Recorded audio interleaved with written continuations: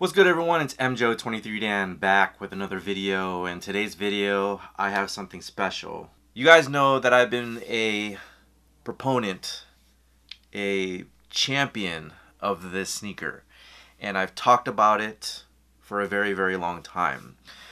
Just a little backstory: in 2012, I was an administrator on the Soul Collector forums, and I've always been curious about what Michael Jordan was wearing on feet as a rookie. He signed his first contract on October 26, 1984, and he was wearing one specific shoe.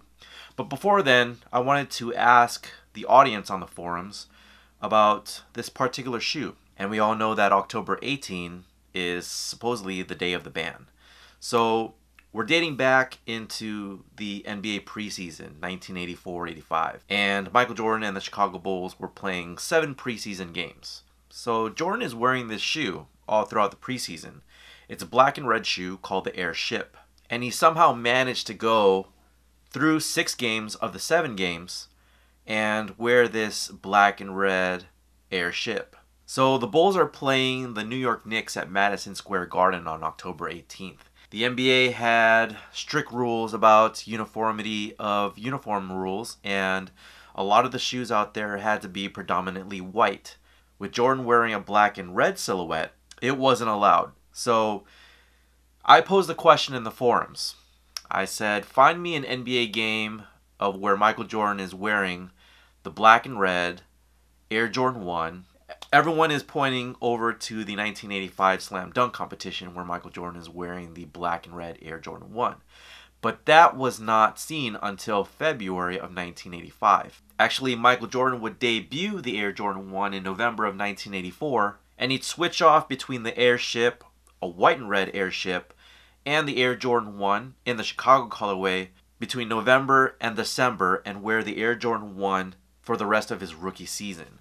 So I always thought it was really crazy that the brand was ignoring the Airship and people were buying into the ban story, saying that every time Michael Jordan wore the black and red Air Jordan 1s that he'd be fined $5,000 per game and Nike would pay the fines. That wasn't the case. So I wanted to prove everyone wrong. And at the same time, I was just really curious to see if anyone can actually find a picture of Michael Jordan wearing these black and red shoes. So that's 2012. We fast forward to 2014, and it's the 30th anniversary of this supposed ban. And Jordan Brand puts out a tweet of Michael Jordan wearing the Airship, the white and red Airship, with a quote. And you guys can see this right here. Thinking about all this, I'm still working for Soul Collector at the time, and my mind is blown because this is the first time that Jordan Brand or Nike had ever acknowledged the Airship. And it got the wheels turning. It kind of had me thinking that, yo, maybe someday this might happen. Maybe someday that the Airship will release. Who knows? So, fast forward 2015, 2016, we finally get a banned Air Jordan 1. And it's real nice, the leather is great, but it's not the Airship. I said, screw it, if we're gonna try and get this shoe and, really be serious about this, 2016 was the time that I had made this petition on change.org. And it was my petition for Nike to retro the Airship. And then, fast forward to 2018, and we get this documentary called Unbanned. And of course, we talk about the Airship, the story of the ban, what happened, what have you. And it's all up in the air. It's in Nike's court, Jordan Brand's court. It's up to you guys if you guys want to continue to acknowledge what had actually happened after this documentary came out. So, over the course of these past 7 years, I think it's just accumulated and just steamrolled into something great. So, without further ado, I was gifted by Jordan Brand a package. So this, my friends, is the New Beginnings pack. And it is the 1984 Airship PE and the white and red Air Jordan 1 from 1985. So I want to get into everything about this pack, the story, and all the details coming up.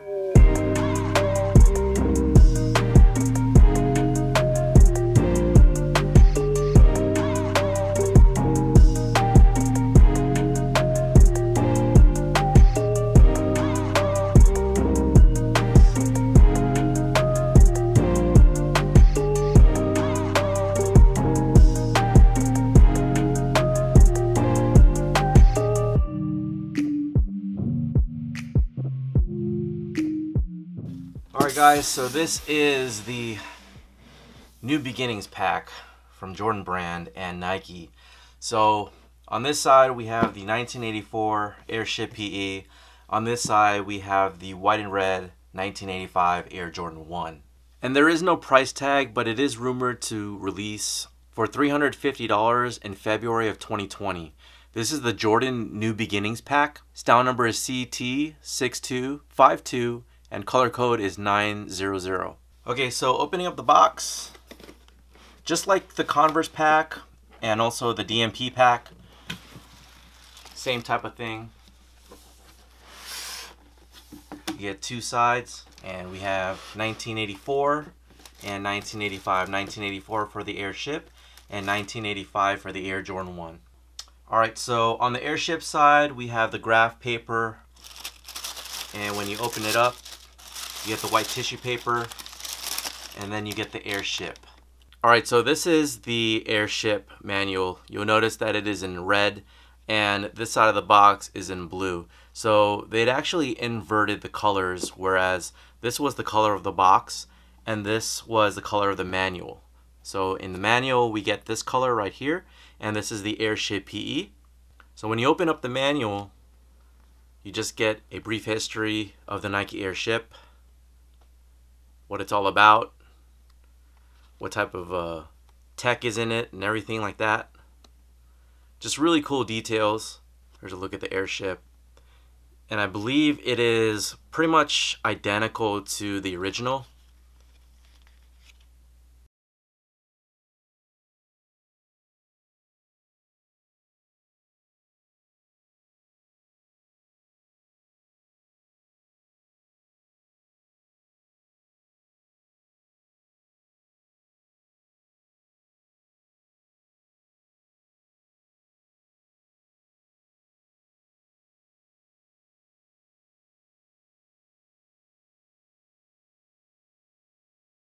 And we're going to move on to the Air Jordan 1. So that the tissue paper, you have the Jumpman, Jordan's number in 23, and the Wings logo.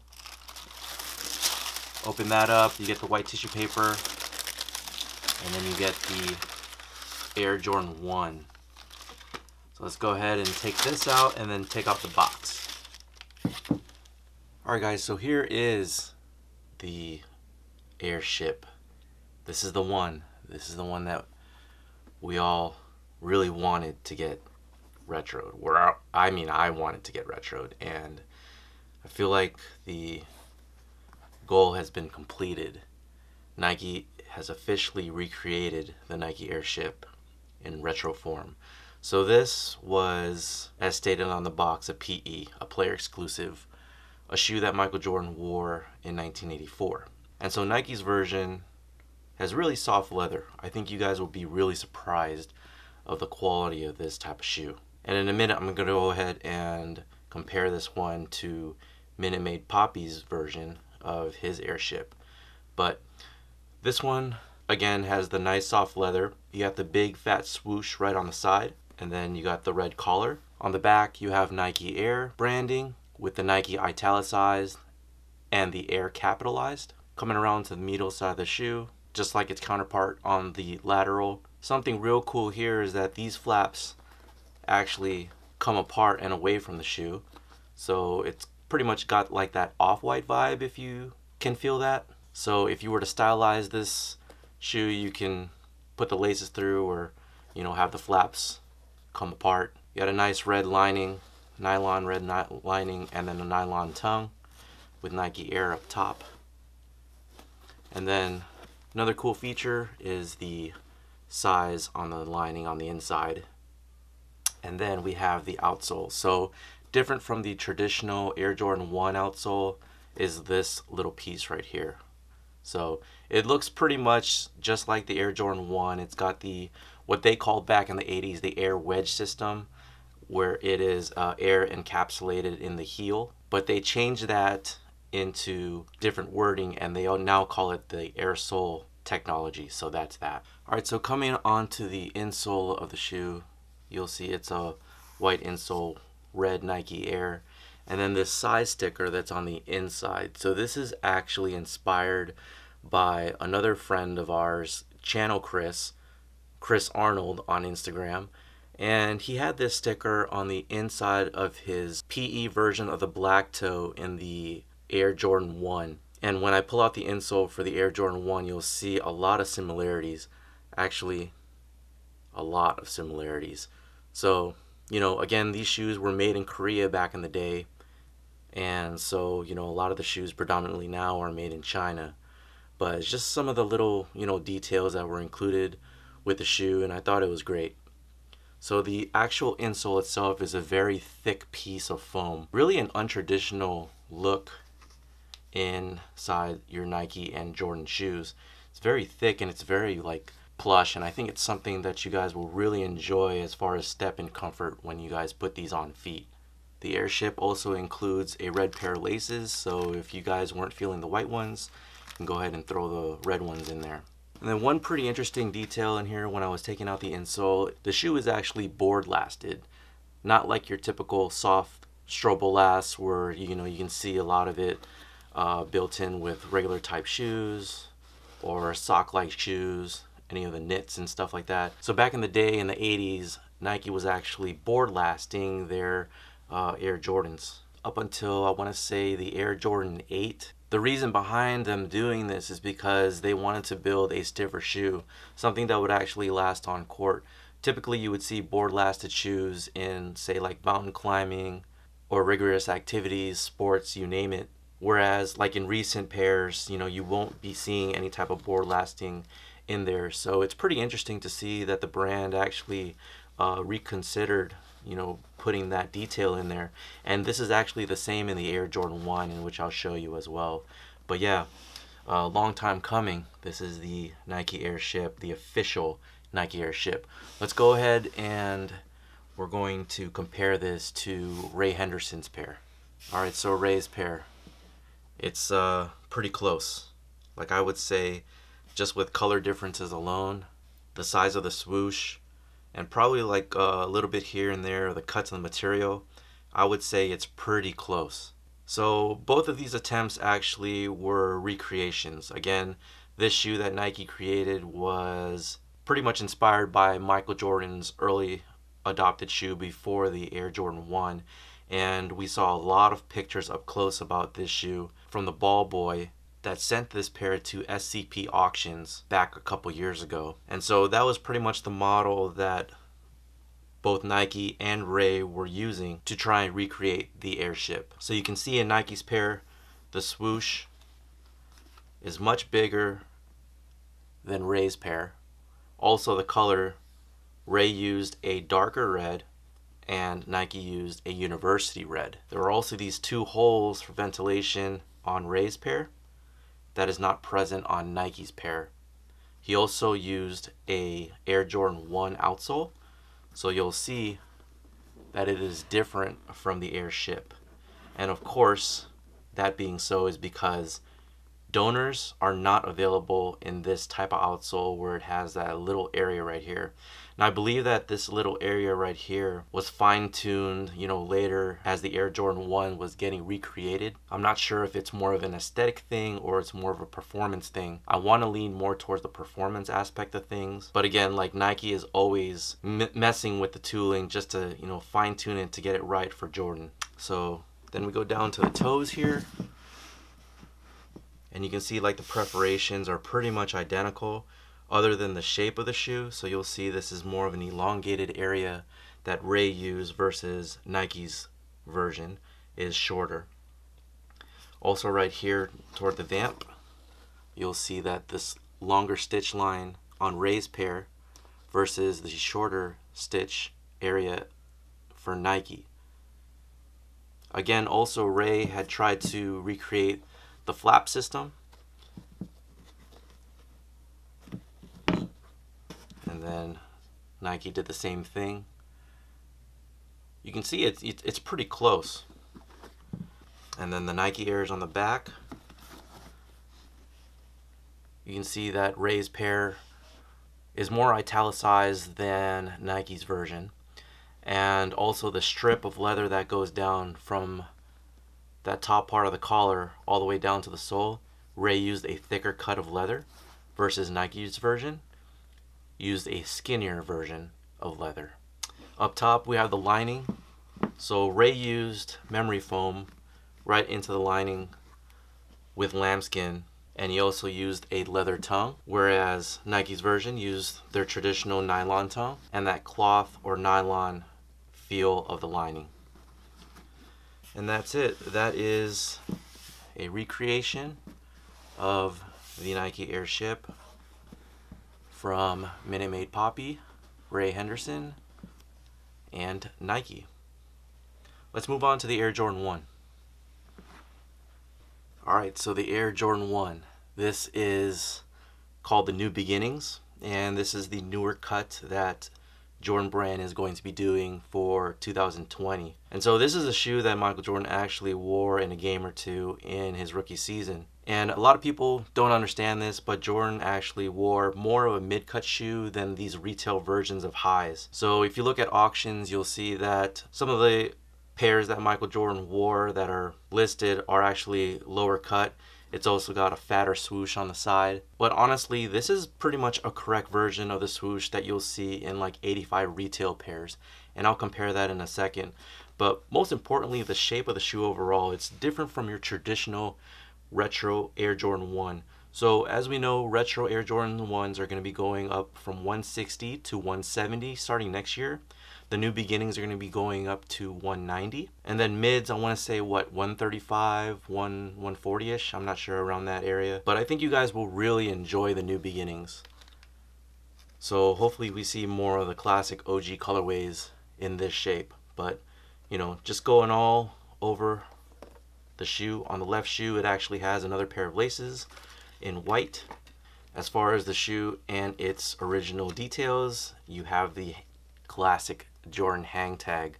So it's pretty identical to the original, where you see Jordan in that landscape, the Wings logo to the side, him and his black toes. Hopefully we get those with the black tongue sometime down the line. Then you open it up, and how I was saying, with the Air Wedge system, they actually use the Nike Air Sole system. Of all the text that is on the inside of this card, that's the only difference. Everything else with the text and everything is the same. And then that is the back. It just has a Nike branding in the corner there. So here is the right shoe, all laced up. Nike Air branding on the tongue. It's a nylon tongue. And they went back to adding the dates and the specific production right on the side, just like the OGs. So the date in there is actually, well, first off, it's the size to begin. And then the date in there is 19/10/27 XC. So that is actually the born date of the shoe right when it came off the line. So that is pretty much what that means. So this shoe was recreated at that date. Outsole on the bottom, your traditional Air Jordan 1 outsole. And then the color of the shoe is actually varsity red. So across all different Jordan models, you'll get a different version of varsity red. It's not going to be the same temperature, I would say, of other university or varsity red shoes, but nonetheless, this is the one for the New Beginnings. So let me go ahead and pull out the insole so you guys can check that out. So here is the insole for the New Beginnings Air Jordan 1. Again, just like the Airship, thicker insole, white Nike Air in its counterpart color of the shoe. And then the sticker that is included in there, you'll see, and the date actually matches closely to what Channel Chris shared with his shoe. Alright, so here is the original Air Jordan 1 from 1985. Was able to pick this up some years ago, probably in the 600s range.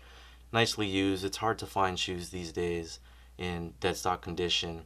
but you know, something with a used shoe is something to appreciate. So pretty good colors here still, all in its original flavors and everything. So let's go ahead and match that up with the original. So I have the right shoe of the OG 85 and then the left shoe of the New Beginnings. You can see how the heights are pretty much the same. The straight back of that shoe, the swoosh is pretty much the same. The only difference I could really see with both shoes is this area right here of the collar. So this space right here in the New Beginnings is actually a lot bigger than it is in the Chicago's.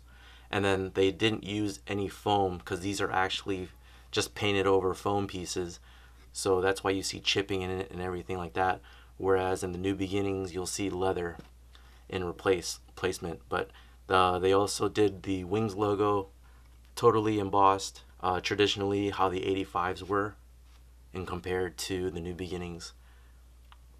And yeah, you know, you got the vintage look in there, and I'm glad they didn't put a vintage look on this, because I think eventually when you start wearing this one, it'll get to this state. So I appreciate Jordan Brand not doing that. I already showed you guys the dates in between. They're going to be different. And yeah, that's that. So this is the original Air Jordan 1 and the New Beginnings. Alright, so here it is. This is the New Beginnings pack. This is going to be the Air Jordan 1 New Beginnings and the Airship. So it's slated for February of 2020 at a retail price of $350. Let me know down in the comment section what you guys think about this pack and if you're going to be trying to score it. Again, thank you so much to Jordan Brand for gifting the pack. It's an honor to be able to, you know, be a part of the story and the history regarding the Airship, you know, just in itself. But I think you guys will really appreciate this pack, especially collectors and, you know, new fans alike. But again, if you guys want to follow me, I am on Twitter, Instagram, and Facebook. And yeah, subscribe if you're new. I'll talk to you guys later. Take care.